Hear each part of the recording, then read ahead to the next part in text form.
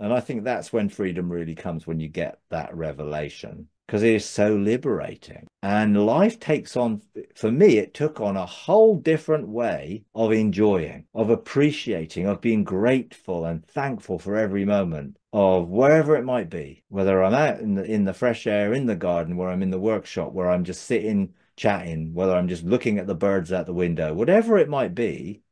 I have such rejoicing and celebration of it. So it's wonderful. Been listening to people like usual, and there's so many people that have died and had near death experiences, and they're um, the one person I was listening to was saying how that God had told him about, because he asked for what his purpose was, and God said, "No, it's moment by moment. You just listening and to me." Mm. And so he mentioned that wisdom is, actually, Solomon didn't ask for wisdom. He asked for a hearing heart, Mm. and that wisdom actually is listening, and I guess um, the intimacy with God is part of wisdom. So yesterday I was listening, because I'm always excited to listen to Justin Abraham, and he was talking about cardiogenosis, Yeah. and that God gave him a twist on it, that it's actually um, cardio. We're supposed to have cardiogenosis into the divine. So he used Ephesians 1:17, that he would give you a spirit of wisdom and revelation in the knowledge of him, to make you intelligent and discerning in knowing him personally. So Yeah. actually, that wisdom is knowing God and the intimacy with God. So is my question basically is, like, the spirit of wisdom is supposed to is helping us to know God, and Yeah. uh, Um, yeah. I mean, when it comes to our understanding of wisdom, yeah, we tend to think of it that gives us insight into what to do in a particular situation, where it's more, what is the heart of the Father in that situation? So we're then motivated by the Father's heart in a situation, not with just, oh, I need to do this, because the outworking of the Father's heart can be done in many different ways. It's not one way to do it. There's multiple ways that multiple people would do it, and they'll be all different, but they'd all be according to the Father's heart. So the cardiogenosis is the heart to heart relationship in which the Father is revealing his heart to us all the time, in every situation that we face, and in every dynamic that we face. We need to be an expression of the Father's heart. So wisdom is that expression. It's actually being us in that situation to outwork the Father's heart, which is why there's not just one way of doing something. And we do like to formularize things, and it's like, okay, here's the way to do it. But actually, God wants us to creatively outwork his heart, because we are an expression of his manifoldness. Therefore, it would make sense that everyone would do it slightly differently. So it is the intimacy, the knowledge, which is experiential knowledge of the Father and his heart, is what guides us, directs us, and leads us into outworking his heart. And wisdom is the outworking of his heart, effectively. So a lot of people want to know their scroll. They want to know their destiny. Want to know what they're supposed to do. Well, God is not going to tell you what you're supposed to do as much as reveal who you are. Because when he reveals who you are in relationship with him in intimacy, then he's going to reveal to you his heart, and you outwork his heart through who you are. So your scroll is really a revelation of who you are, not a revelation of what you're supposed to do. And a lot of people are always fixed on, because that's the works-based mentality most of us have been brought up with. What am I supposed to do? What's God's will? How can I do it? Well, God is not necessarily telling us his will in specifics, but revealing his heart. So Jesus only did what he saw the Father doing. What he wasn't seeing was a vision of the Father doing something. It was a revealing of the heart, because he was in the Father was in him all the way along. So he had this cardiogenosis relationship of oneness and union, and expressed that oneness and union every day of his life in relationship with the Father. And he said, I am the Father are one. If you've seen me, you've seen the Father. And actually, that's how God wants us to be. If you've seen us, you've seen the Father, because we're sons of God. And therefore, knowing the Father's heart frees us and gives us the liberty of expressing who we are to outwork the Father's heart, rather than have a really rigid way of doing something. It's the heart of the Father that we express in every situation. And of course, that is going to be an outworking of wisdom, in that God has wisely made us to reflect him. And his wisdom is outworked through us when we're expressing his heart. Um, and of course, we will find that people will look at a situation through their redemptive gift, through various aspects, which causes them to engage a situation differently. So if I was to engage a situation and I know the Father's heart for that situation, I'm going to engage that situation differently than someone who's a mercy gift, or as a serving gift, or a leader gift, because I will come at it at a completely different way through who God has made me to be, which ultimately is why we need more than one person to outwork the Father's heart generally, because each of us is coming from a particular perspective. Um, and therefore, yeah, there may be only us, which is great, but we're still able to outwork the Father's heart through who we are in that situation. And I think that frees us and gives us a lot of flexibility and to relax, rather than feeling fearful of getting it right. I've got to get it right, or I mustn't get it wrong, or, I need the perfect will of God in this situation. And it binds people up into such tension that they don't do anything half the time, because they're afraid of getting it wrong. And God just wants us to be an expression of his heart towards people, which is an expression of love towards people. you know. And ultimately, when I engage with people, I'm engaging with God's heart of love towards those people and the oracles of his heart. He's passionate for those people. He has a burning desire for the best for those people. He has intense joy. Now, if I can express the Father's heart towards people, they're going to feel how much God loves them, cares for them, wants them um, to find the best for their lives in him, you know, without me being pressurized into trying to do something, or even trying to do something the way Jesus would have done it, or the way the Father would have done it. I'm not the Father, and I'm not Jesus. Therefore, I'm not going to do it the way they might have done it, but I will do it the way I'm made by him to outwork his heart. And that frees me and gives me a lot of liberty to enjoy life in all these things, because I only have to be me. My scroll is just me being me. I am. That is my scroll. It isn't a list of instructions or things that I have to do in my life. Everything I do in my life can be an outworking of the Father's heart. And all of those things, no matter whether there's a specific situation, I can still be an expression of the Father's heart to people in it. And that is a lot of liberty and freedom and creativity to be the person God made me to be. if that makes sense.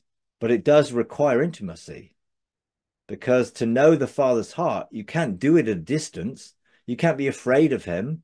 You can't, you've got a cardiogenosis is where there is this union that the Father's heart is revealed. Knowledge of the Father's heart is infused into us because we are close, because we are heart to heart.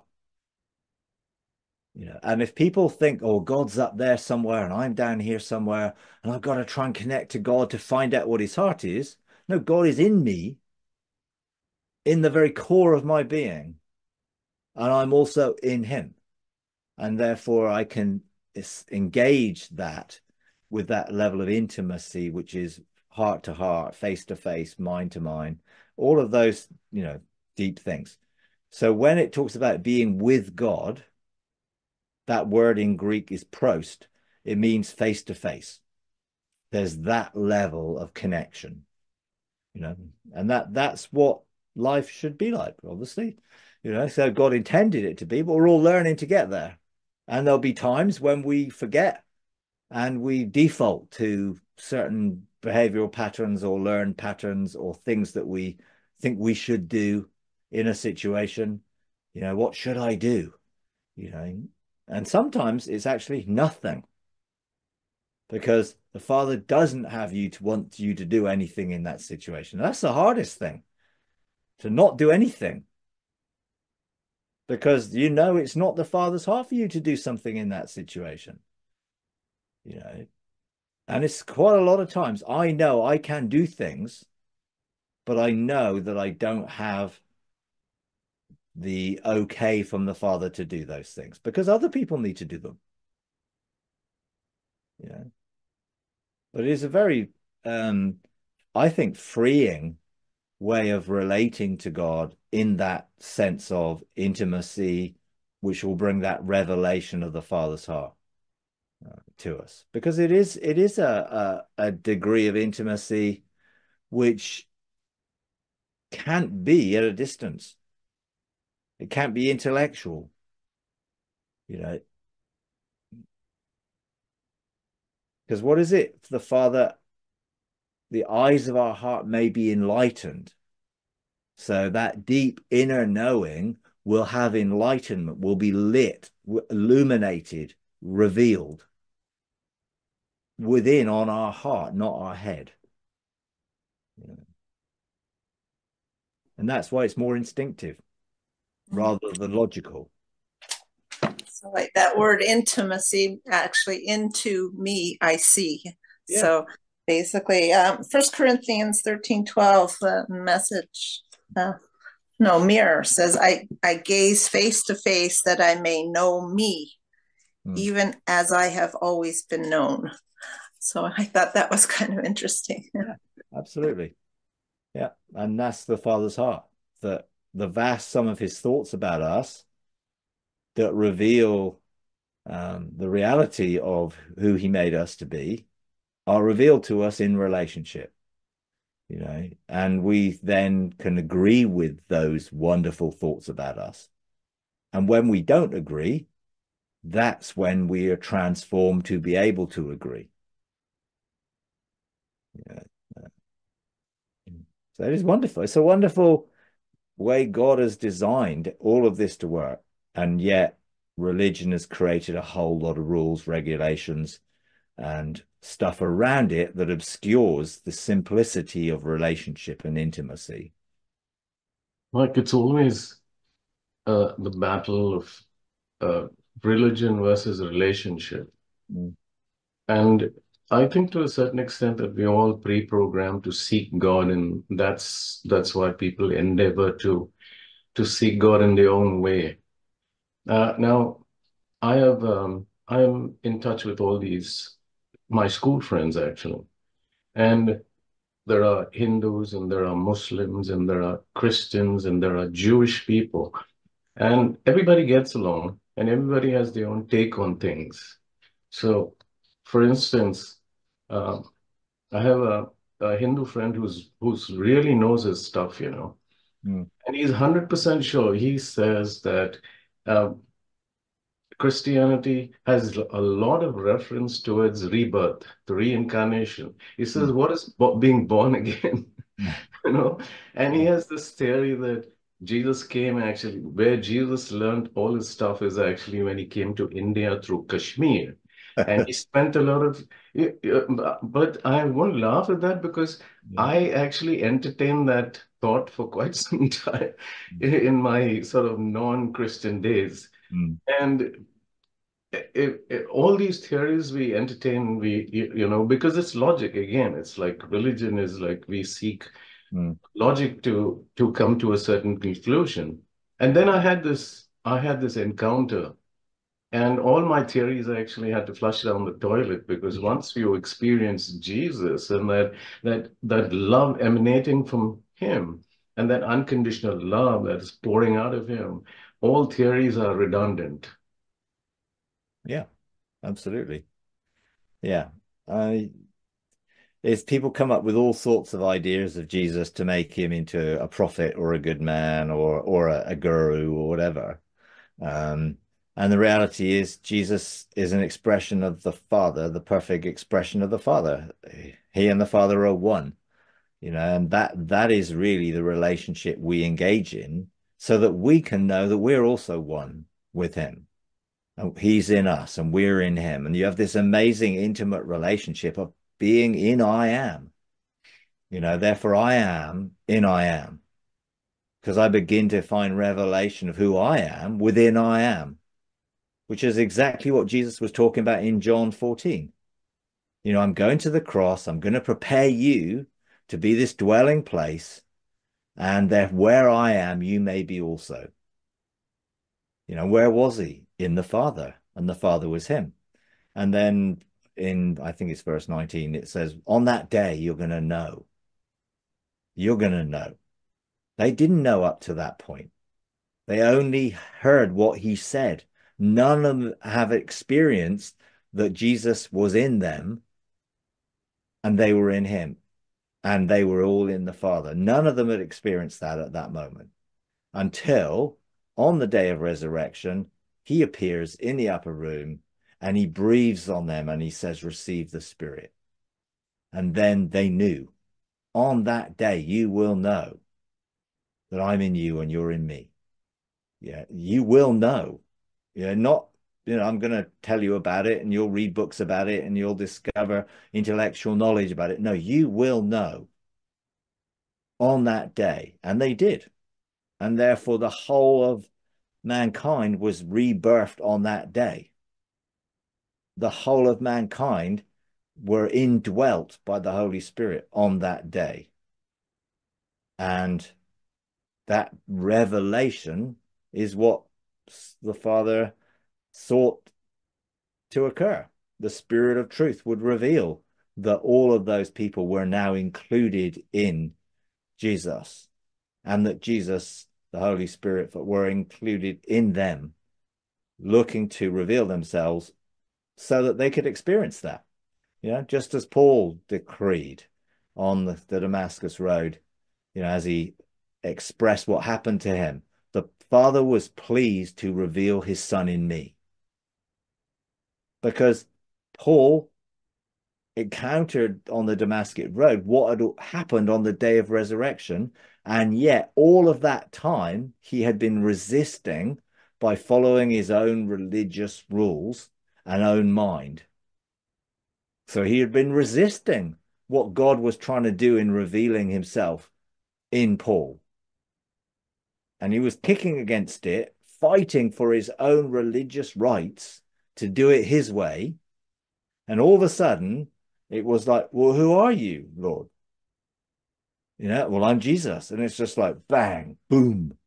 And every one of his other past life experiences of religion and being a Pharisee and being a Jew and being this, that, and the other were like, as his, the polite version of his expression was, they were dung.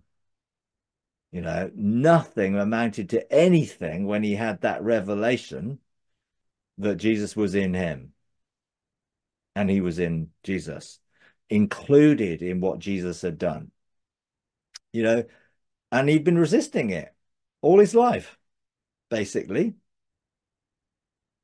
you know, and ultimately the revelation came through the experience of engaging with the truth, the light, the revelation of that, and experiencing that Jesus was at work in him.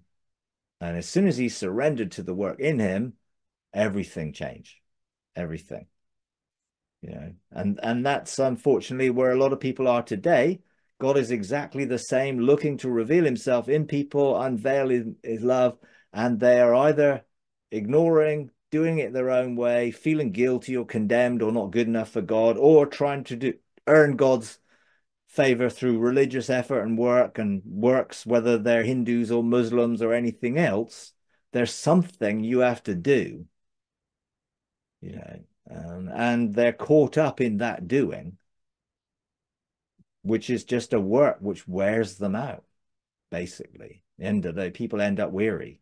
Now, obviously, those who were following the old covenant religion and were trying to follow the law were extremely weary and tired trying to perform it and be good enough, because they could never be good enough through their own efforts, which was why the revelation was so amazing. Hey, you don't have to be good enough. I've made you righteous. You are now the righteousness of God in Christ. How did that happen? Because that is what Jesus did through the finished work of the cross and his grace and mercy and love. He made us righteous. Therefore, we have the ability to enter into the presence of God. But we're kept from it by our own minds. We're alienated from the promises and the truth by our own thinking. Whether that is, oh, I'm guilty, I'm not good enough, God could never have me in his presence, or yeah, I need to do this or that, offer this or do this or perform this or whatever it might be, and that keeps us from the very thing which actually is already operating in us, you know. So, yeah, it is sad that so many people are trapped in their own mind or their own version of God or gods, which they have generated or followed because of that alienation from the truth of who Jesus is in them already, you know. Mike, even today, it's lost in translation because that um, sentence, Paul preached to the Gentiles instead of Jesus in the Gentiles. Yeah, that's right. Wrong translation. Yeah. But his message and Paul's message of inclusion was preach Christ in the Gentiles, not among them or to them, but in them. So he was preaching the message that he just experienced, and there is no prayer of repentance in there. There's no, acknowledging the four spiritual laws or anything else. There was just, wow. That's Paul's response, was just, wow. You know, nothing more than that. And in engaging that, and it was like, wow. But we've come up with all sorts of ways of doing it, trying to do it, following some methodology for it. And you go back in history, you don't see that. You don't see that in the Whitfield and Wesley revivals and stuff. You just see them encountering God. You find them doing exactly what Paul did. Wow. Whether they're in tears or laughter, whatever it might be, they experience the power and presence of God revealed in them at that moment, and they engaged it. They never prayed a prayer. They never did an altar call. They never did any of the things that we've invented so that people can be saved. They just realized that they were already saved and forgiven and loved.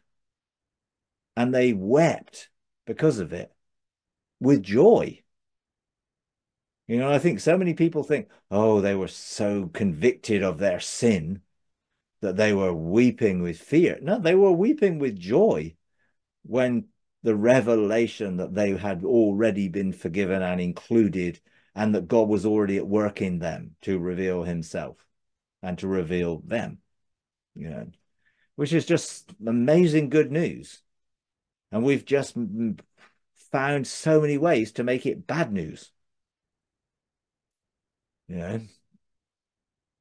how do we get so far from the very simple message that was shared and experienced but probably, you know, generally in the last few hundred years, we've come up with all these ways of making people get saved because they have to jump through some hoop or other, whether it's being baptized or whether it's taking the sacraments or whether it's confession and repentance or whatever it might be.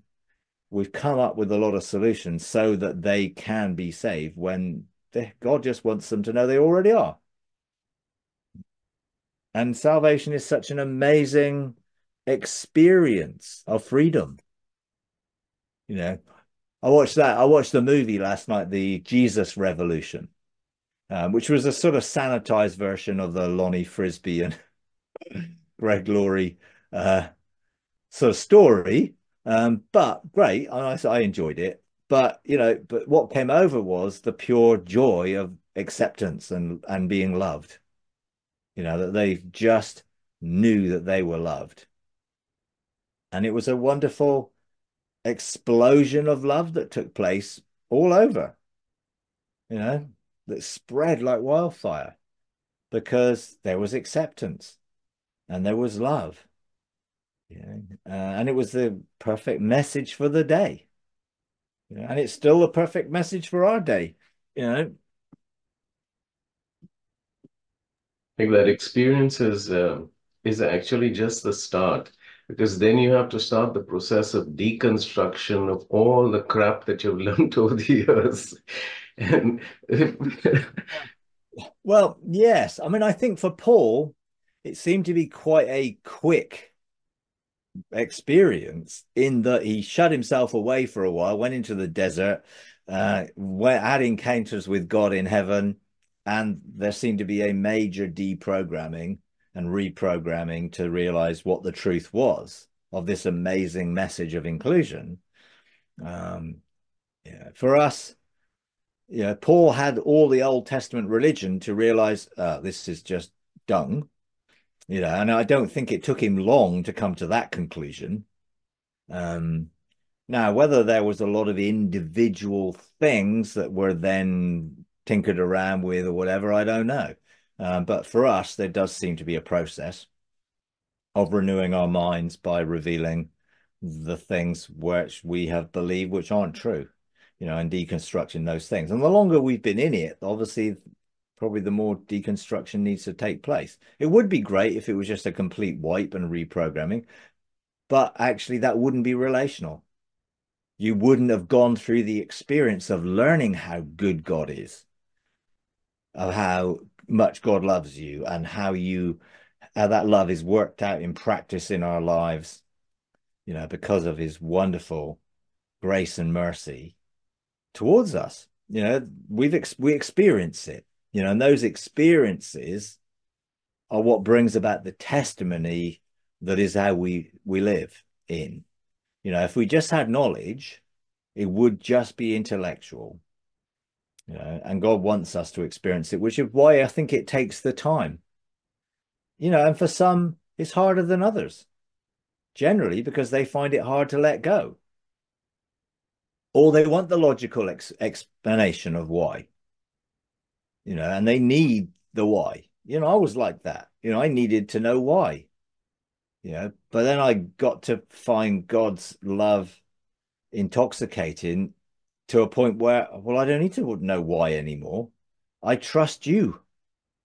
So whether you want to explain to me or not, that's up to you, but I don't need it anymore because I trust in the amazing love that you have for me and the amazing grace and mercy that you have to express towards me. And therefore, I stop needing all of the explanation and the intellectual aspect of it.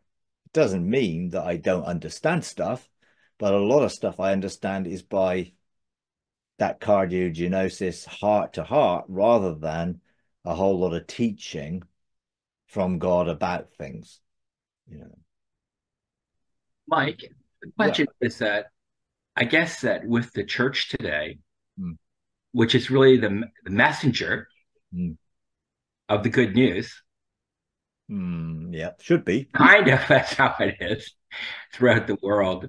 Uh, that's the belief system. Yeah. Or then I'm thinking the church, the people who make up the church, Yeah. the believers, Mm, because we're the message. mm, yeah. Uh, that because of the belief system, it just kind of somewhat. I know if you, I don't know about anyone else's experience. If you talk to someone that old friends that you knew from 10 or 15 years ago Mm. that fervently loved Jesus, fervently believe they know who they are and who Jesus is. And you mentioned this, you're a heretic. Mm. And the fact is, the messengers, I'm just thinking, like, how does this ever get out there? Because it's such a simple message. He's Mm. already in it, you're already saved. And they go, what?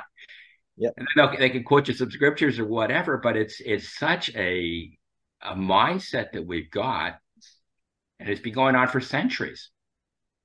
Oh, absolutely. Yeah, it does. Yeah. And sadly, a lot of it has come down to, you know, what we believe in determines what God does. That's what their view is. You know, I was looking at a verse yesterday in Romans. I think it was Romans 3. Um, and you know, it's a classic sort of evangelical mantra. You know, all have sinned and fall short of the glory of God. And it's like, yeah, we're all sinners, you know, and it's like, yeah, but look around it. Look at it's the righteousness of God through faith in Jesus Christ for all those who believe. There is no distinction because it was talking about Jews and Gentiles, but they quote then, yeah, but it's only for those who believe. But it doesn't say that. It doesn't say when you believe. It says if you believe or all that believe, because the belief is coming to the knowledge of what's already happened, not when you believe, God will make you righteous. Because obviously, after that verse, we're justified as a gift by his grace through the redemption which is in Christ Jesus. So the redemption is already in Christ Jesus. We've already been redeemed in Christ Jesus. As soon as we believe that, we enter into it. We experience it because it's already happened. So the belief doesn't make it happen. And that's the twist on the evangelical gospel. Your belief makes something happen rather than when you believe what's already happened, you will experience it. So in that passage, you know, and I was listening to someone talk about it, and it was like, yeah, they focused on, okay, all have sinned and fall short of the glory of God. Yeah. But then being justified as a gift, that's the same all. It doesn't say, oh, all have sinned and fall short of the glory of God, and then some are justified as a gift. It's the same all who have sinned and fall short of the glory are justified as a gift. Yeah, it's already done. You know, and you look at that those things, and there's always been a twist to, yes, but it's only for those who believe. No, it's only those who believe actually experience it, but the reality it's true for everyone because it's the all. You know, and as soon as you've got an all in there, and there are so many alls when you look at in the particularly when Paul was talking about lots of alls, you know, all died in Adam, all were made alive in Christ. You know, it just the all is the all on both parts of the equation. And the same thing here. Yes, all have sinned, all have lost their way or lost their identity and have fallen short of who God made them to be, effectively, not miss this mark where you have to attain a standard, but you've lost your identity and therefore you're not actually expressing the glory that God made you in. All is included there, and then all is suddenly not there when those are being justified by a gift through the redemption which is in Christ Jesus. But there's no verses in that letter. There's no separation from that. It's the same all.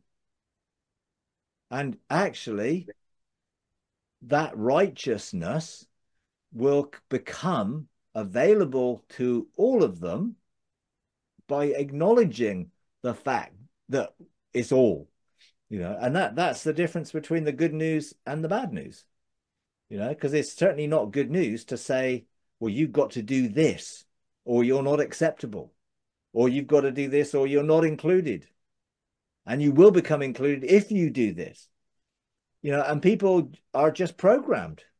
Because if I was to talk at someone who's an evangelical about that verse, and I were to say, but it is the righteousness of God through faith in Jesus Christ for all those who believe, they would say, when they believe.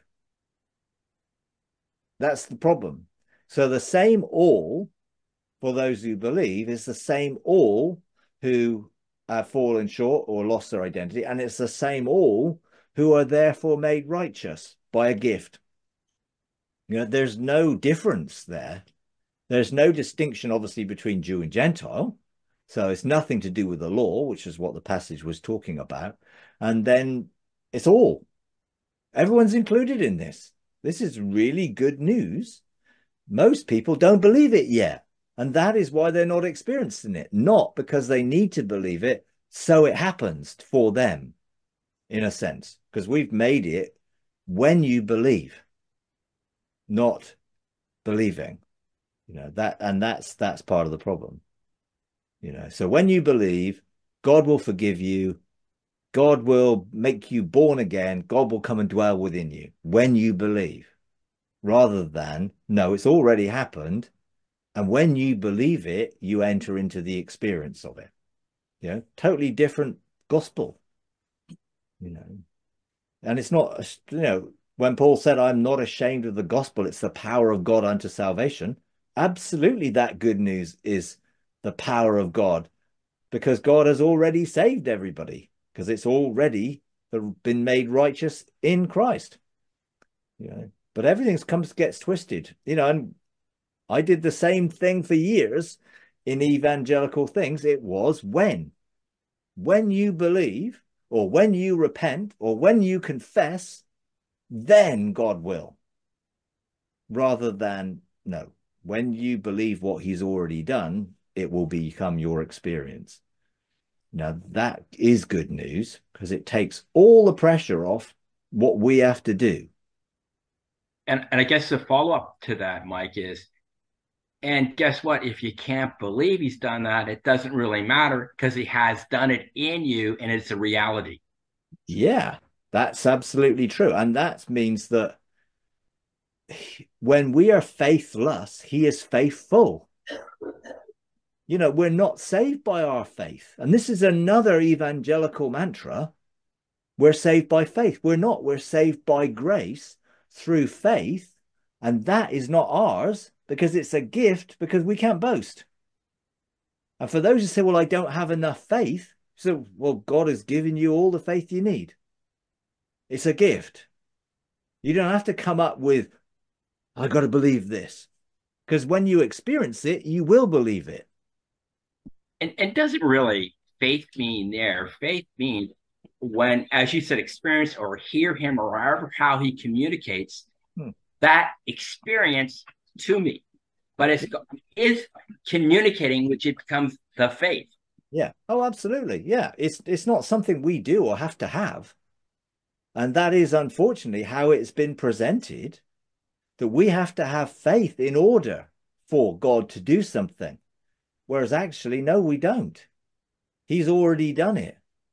So when he says, being an old Kenneth Hagin disciple, mountain moving faith, what he's really saying there is, when you have enough experience of who you are in me and who I am in you, you can move mountains. That's what faith is. Oh, absolutely. Because you'll know who you are, what work in your heart in me. Yeah, totally. Yeah.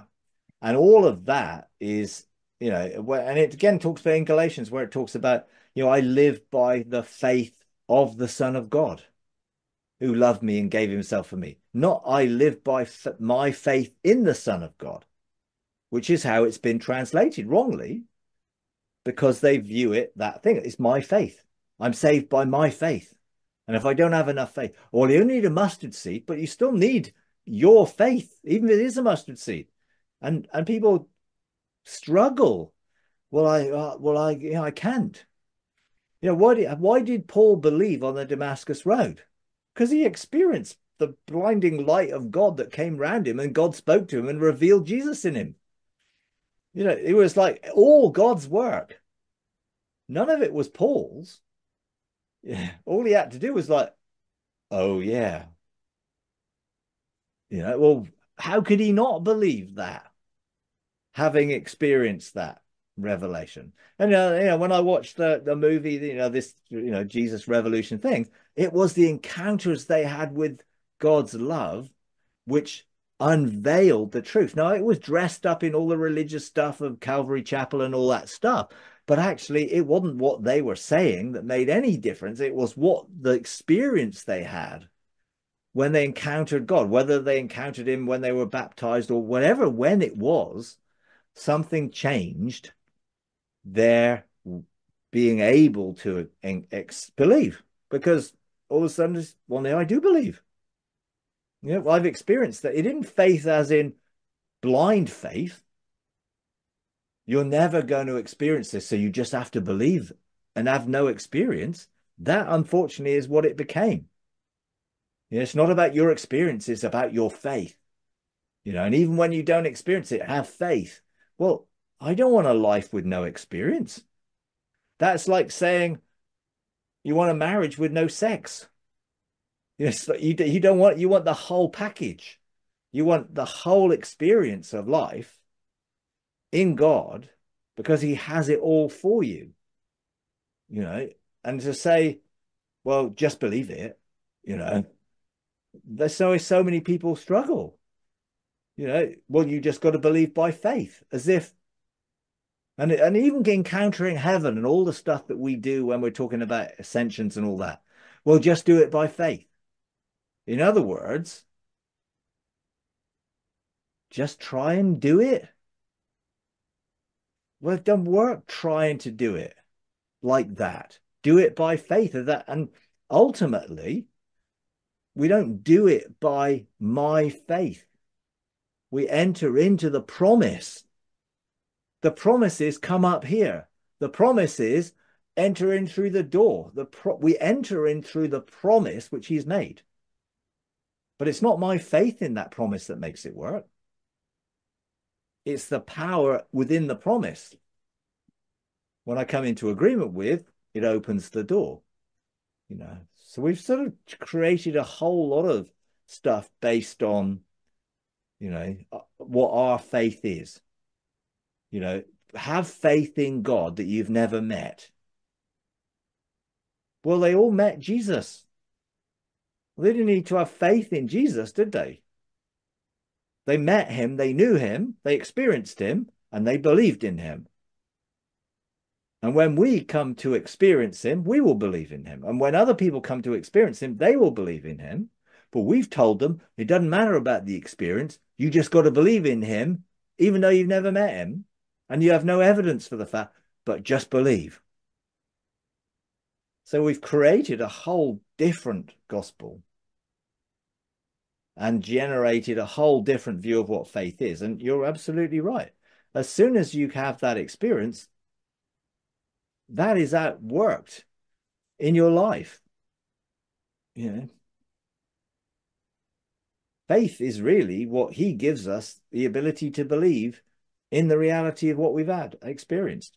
It's a product of the experience, not something that generates the experience. So, Mike, when you're out working, being a real novice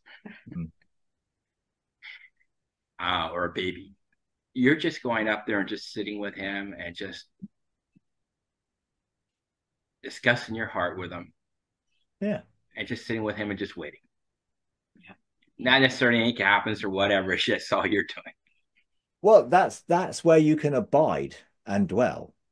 Whether you do it consciously, whether you're doing it, it's all the time. We are seated with him in heavenly places. It's Yeah. all the time. It's happening. We just become more aware of it and we become beneficial of it, but it's happening all the time. So, I used to want to know what was going on and what do you want me to do? And, I wanted, what's my mandate and what am I supposed to be doing and all this stuff, and because I was still driven by an old covenant mindset of works and obedience and duty and obligation and all that stuff. And I just relaxed. As I realized how much I'm unconditionally loved, I relaxed and I just dwell in his presence, in the light of his face, in the heart-to-heart intimacy. I dwell there. So there's this constant flow of truth, revelation, experience, intimacy, whatever, all the different names for it, that's flowing all the time. Now, sometimes, yes, I consciously turn into that and I engage it consciously because it's great.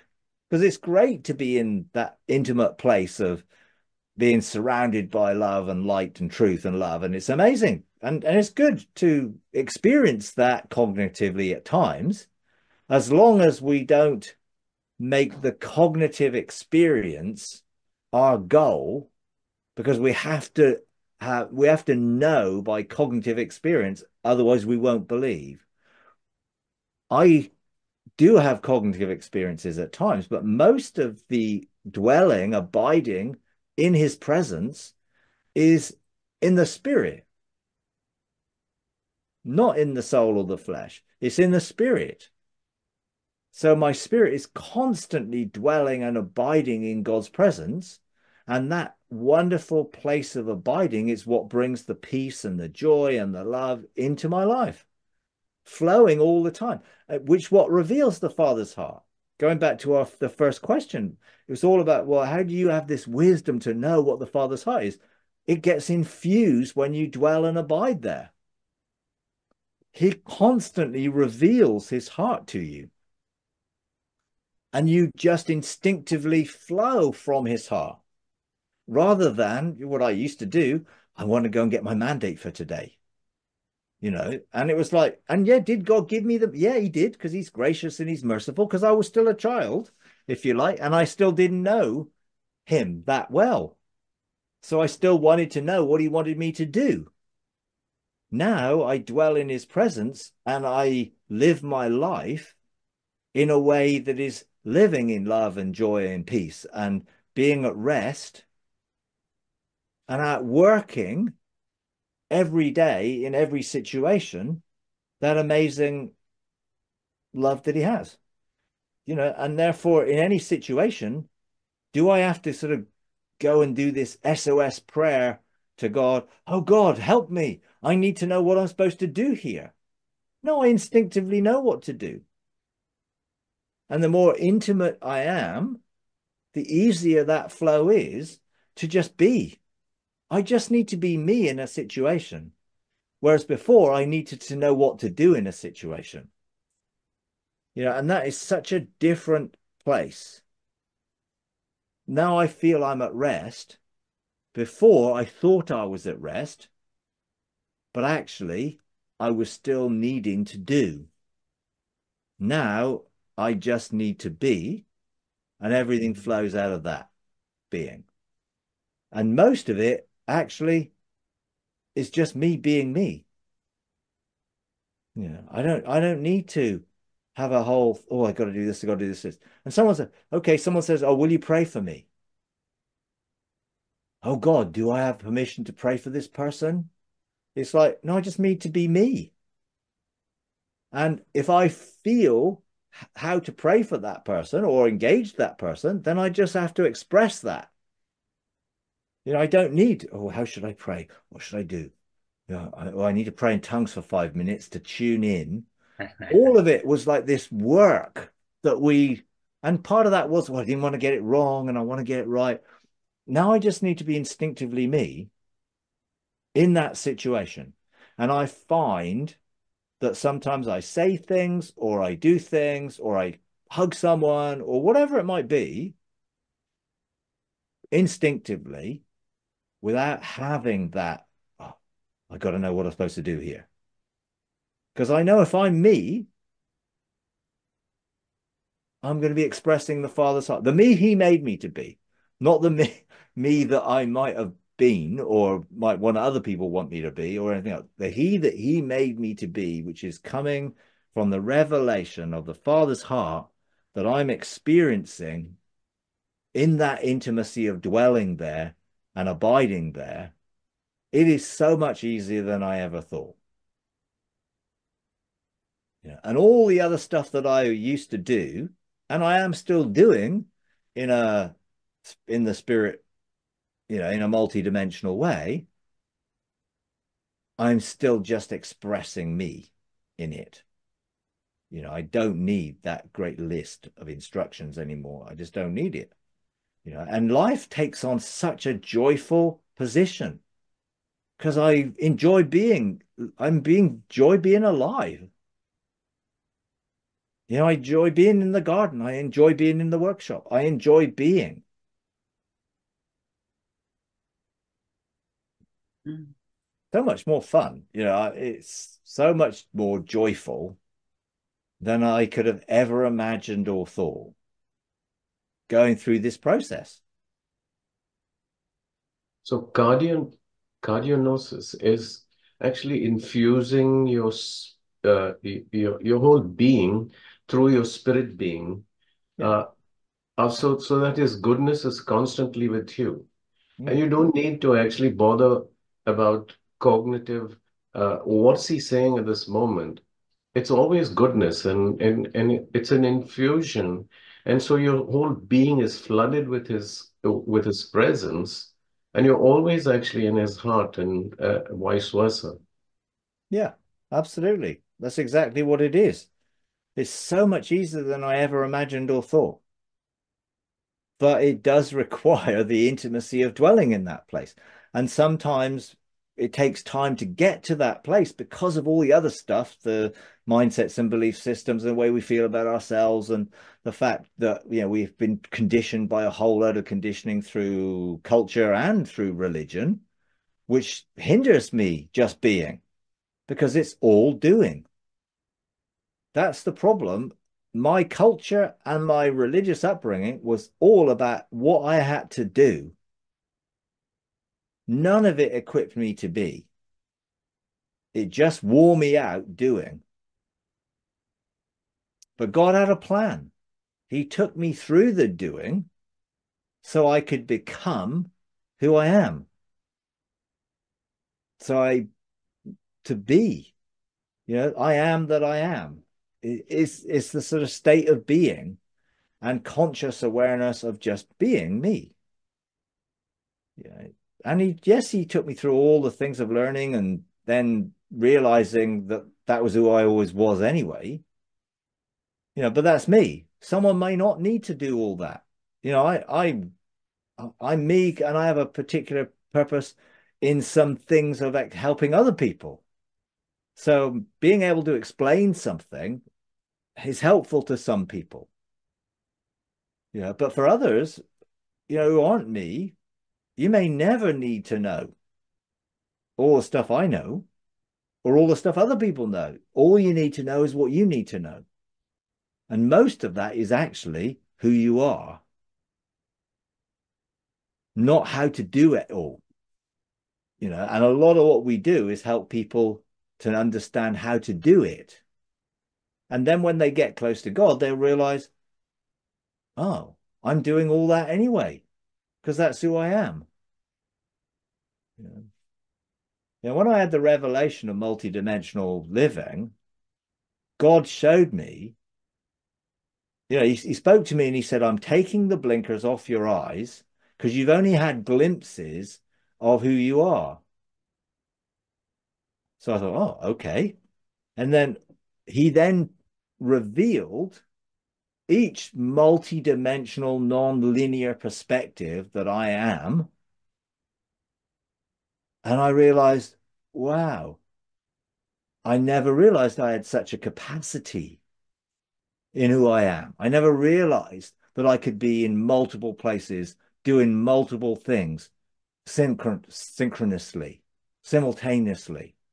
I didn't realize, but I was doing it without realizing it, because if I did realize it, I wouldn't have thought I could have done it. I would have tried to figure out how I could possibly do it. So God was very wise in that he didn't show me while I was doing all these things and actually just being, until I was able to take on that on board, and it didn't freak me out, and I just rejoiced in it. It's like, wow, this is who I am.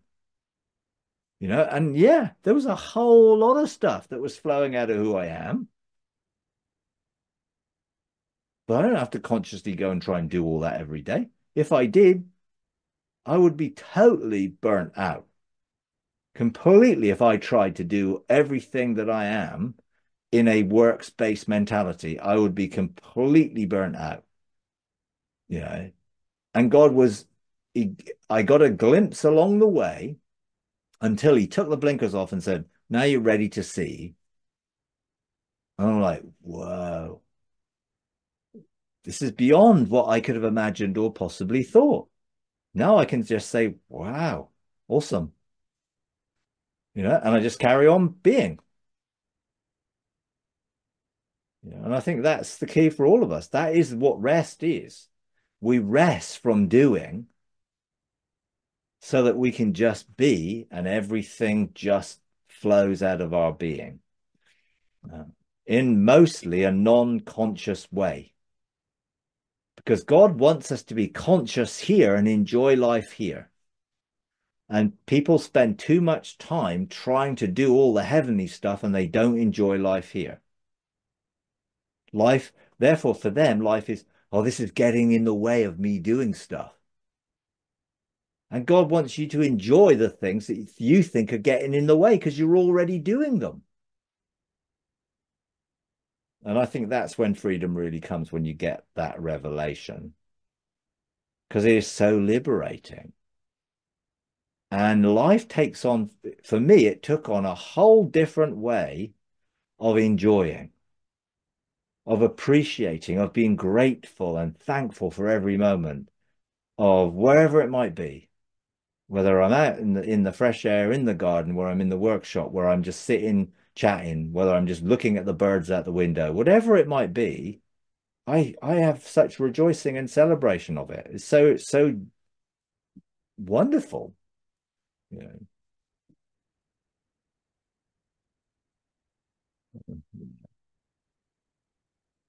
Anyway, oh, right, okay. I'm going to leave it there. So nice catching up with you for the first time again this year. And let's look for a good year, a better year, let's say, Yeah. for some things. But I'm sure God's good, and I'm sure God's desire is to bless us abundantly so that we can be a blessing to others in that way, by helping them to enjoy life as well, and not put them into any bondage that we couldn't fulfill ourselves.